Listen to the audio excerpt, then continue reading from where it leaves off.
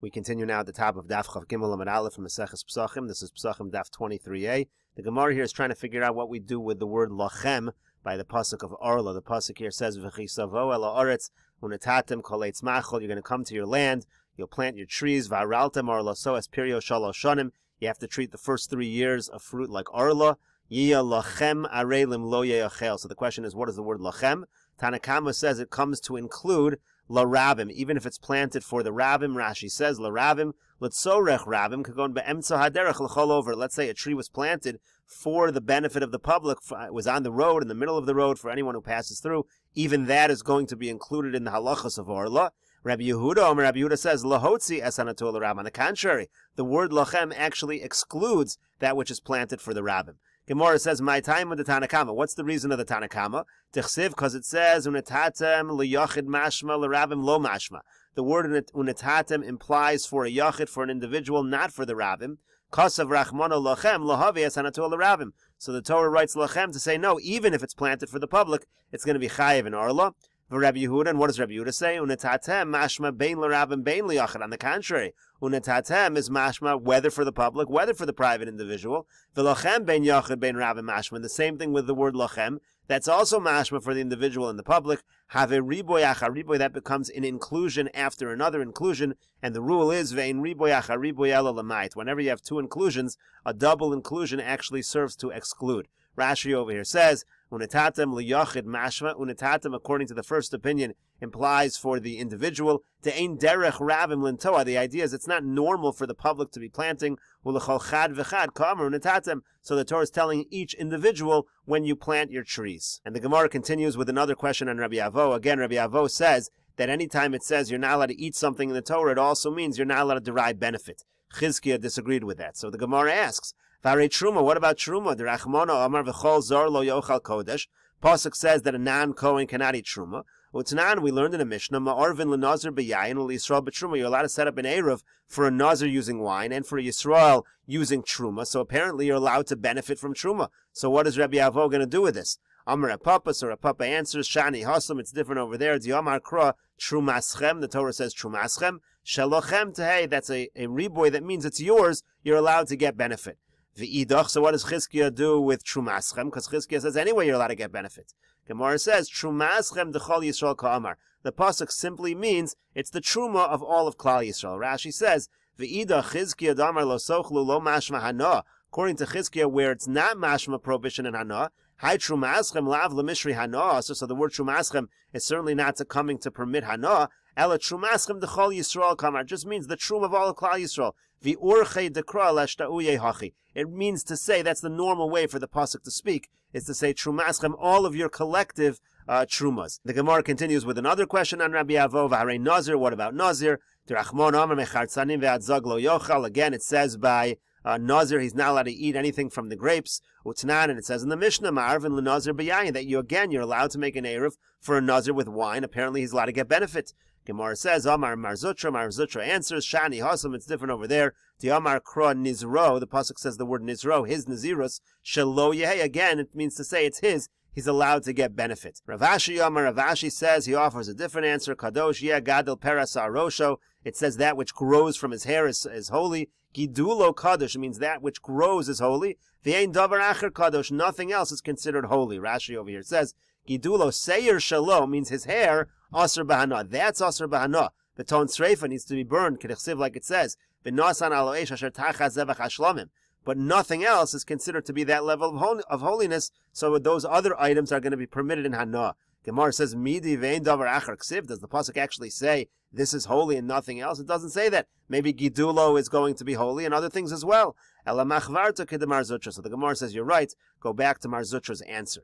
Gemara asks another question. V'arei Chodosh. What about Chodosh? The Rachmon Amar. The pasuk says, Lechem v'koli v'charmel lo sochlu ad etzem hayom hazeh. Again, until you bring the Omer, you're not allowed to eat from the new grain from the Chodosh. Utnan, but we learned in a Mishnah, Kotzer l'shachas umachil behema. A person is allowed to harvest. Let's say we're talking about the wheat that's really not wheat yet; it's still grass. You can harvest that even though it's Chodosh, even before the Omer is brought. And you're also allowed to feed to your animals, even if you have chitin gemurin. Rashi says, even if you have real wheat, you can benefit from it and feed it to the animals. So you see, the Chodosh is mutter b'hana, even though it says you can't eat. It's a question on Rabbi Avo. So the Gemara answers, Amar of Shmaya says, Shani Hasam, it's different over there. The Yamar Kra Ketzirchem, the Pasuk says, Ketzirchem, your harvest. Ketzirchem Shalochem Yehei. Again, it belongs to you. Pasuk specifically saying you're allowed to get Hanoah. V'idach, and what does Chizkiah do with Ketzirchem? He says, anyway, you should be allowed to get Hanoah. Again, Ketzirchem, the Chol Yisrael Mashma. The word Ketzirchem is the normal way of the Pasuk to speak. All of Klal Yisrael's harvest.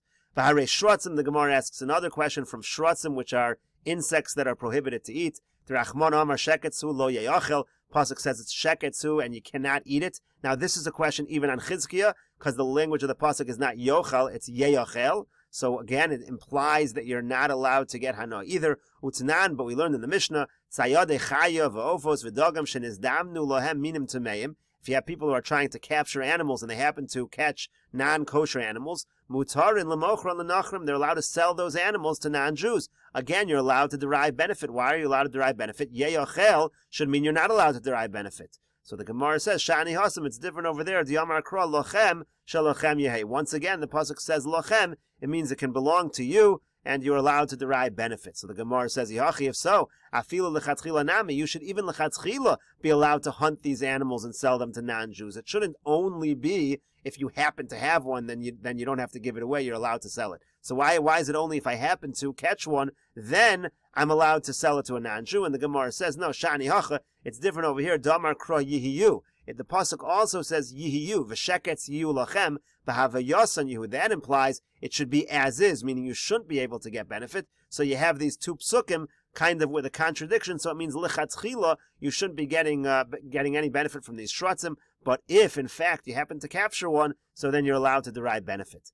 Gemara says, well, Chizkiah, but still, according to Chizkiah, lamali lemichtav lo yeyachel, umaisi lochem lemisharye. Why do you have to first say lo yeyachel, which tells you no benefit, and then bring another pasuk lochem to allow a certain kind of benefit?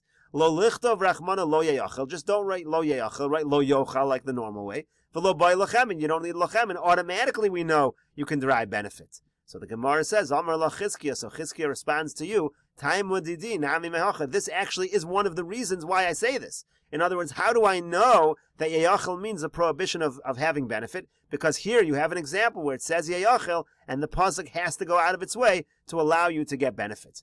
Gemara asks another question, Varei Chametz, what about Chametz? The Rachmana Amar lo Yeyachel Chametz. Again, the pasuk says you cannot eat using the word Yeyachel. It seems to imply you're not allowed to get benefit. V'tanyan, we learned in a brisa, Rabbi Yossi Haglili Omer, Rabbi Yossi Haglili says, Tama al-atzmech, it's a wonder, hey chametz asur ba'ana, how should a chametz be asur to get benefit? Kol shiva, for all 7 days of Pesach. In other words, Rabbi Yossi Haglili actually holds you're allowed to get benefit from chametz on Pesach. So what does he do with this? In other words, according to the Amoraim, how do they explain Rabbi Yossi Haglili's position that you're allowed to get benefit from chametz on Pesach? And the Gemara says, Shani Hasam, it's different over there. The Yamar Kra, the pasuk says, Again, the word lecha means it belongs to you. According to Rabbi Yossi Haglili, it allows you to derive benefit from chametz on Pesach. The Rabbanan, and what about the Rabbanan? What do they do with the word lecha? If it doesn't mean you're allowed to get benefit, because they hold you're not allowed to get benefit. And the Gemara says, Shalcha iyataroa, you're not allowed to see your own chametz. Avalataroa shalacherim v'shal gavor, you're allowed to see chametz that belongs to others or belongs to hektish. V'idach, so what about the other one? Doesn't he need to learn out this halacha? What does Rabbi Yossi Haglili do? So he says, Trei lecha ksivi. It says lecha twice. So since it says lecha twice, one of them teaches you this halacha, that you're allowed to see chametz of others and shel gavoa. And then the other one will tell you it's permitted to get benefit. V'idach, and the Rabbanan respond that you need two lechas as well. Chad benachri shekibashto, v'chad benachri shelokibashto. It means to include both a non-Jew who's under rulership of the Jewish territory, and even a non-Jew who's not under such rulership. V'idach, and Rabbi Yossi Haglili responds to lasa lecha ksivi. It actually says the word lecha 3 times in the psukim in reference to chametz. V'idach, and the Rabbanan respond, no, we need that as well. Chad b'seor v'chad b'chametz. You need to have one by seor, and you need to have one by chametz u'tzrichi, and we need them both. Rashi over here says, to lasa lecha ksivi lo yera lecha chametz v'lo yera lecha seor b'chol gevulecha v'yod korach rina v'lo yera lecha seor b'chol gevulcha shivas yamim. So there are the 3 psukim where it says lecha, and Rashi further says u'tzrichi. We need to have a pasuk by seor and by chametz. Why?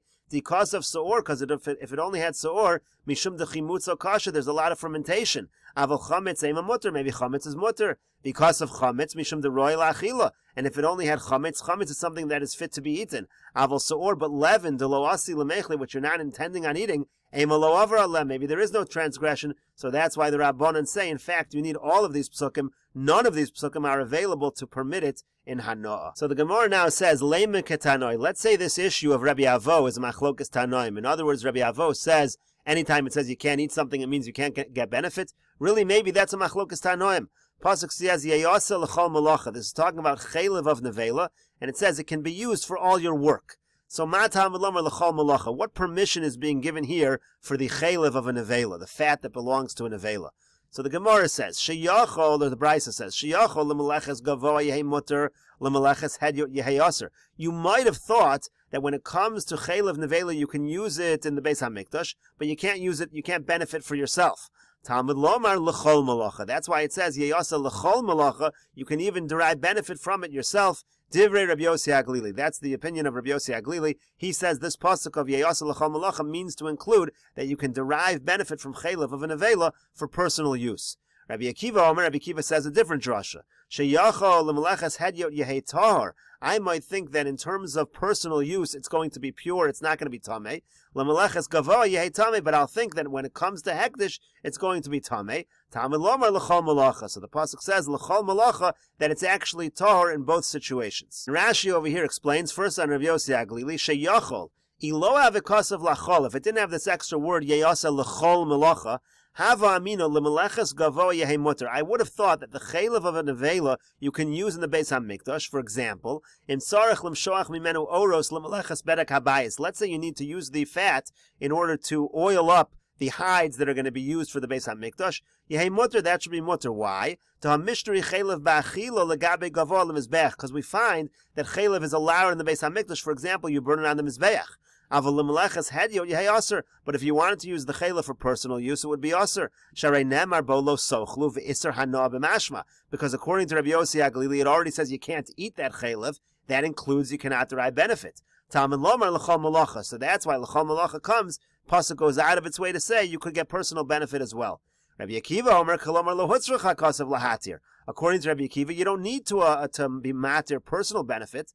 There's no reason to assume it wouldn't have been. According to Rabbi Akiva, automatically it was allowed in benefit. The real point of the pasuk is to say that the chaylev of the nevela is not tameh like the rest of the meat. Chaylev is not included in the rest of the nevela, and the rest of this animal that died without shchita. It doesn't have the same tumah as nevela. So, for example, if you have hide which was oiled with the chaylev nevela, you can use that with pure food. And if I did not include this l'chol malacha, I would have said l'meleches hedyot, meaning l'hishtamish bo chulin. If you want to use this chaylev together with chulin yehetar, for that it's going to be pure. Aval l'meleches gavoa, but if you want to use it with anything that's kachim, l'hishtamish bekachim, anything that's kachim related, yehetame, then it would be tame. And so the Gemara now elaborates on the brayso of Rabbi Yossi Haglili l'tum u'latara lo itzrichkra. So Rabbi Yossi Haglili, what's he saying? He's saying we don't need the pasuk anything to do with tum and tara. Ki itzrich kra le'isur leheter. We need this extra pasuk to tell you in terms of hana, to say you're allowed to get benefit. For Rabbi Akiva, and Rabbi Akiva seems to hold, isur v'heter lo tzarich kra. You don't need a pasuk in terms of benefit. Ki itzrich kra le'tum u'latara. You need the pasuk in terms of the dinim of tum and tara. And we'll continue with this discussion in the next video on Daf Chav Gimel Amud Beis.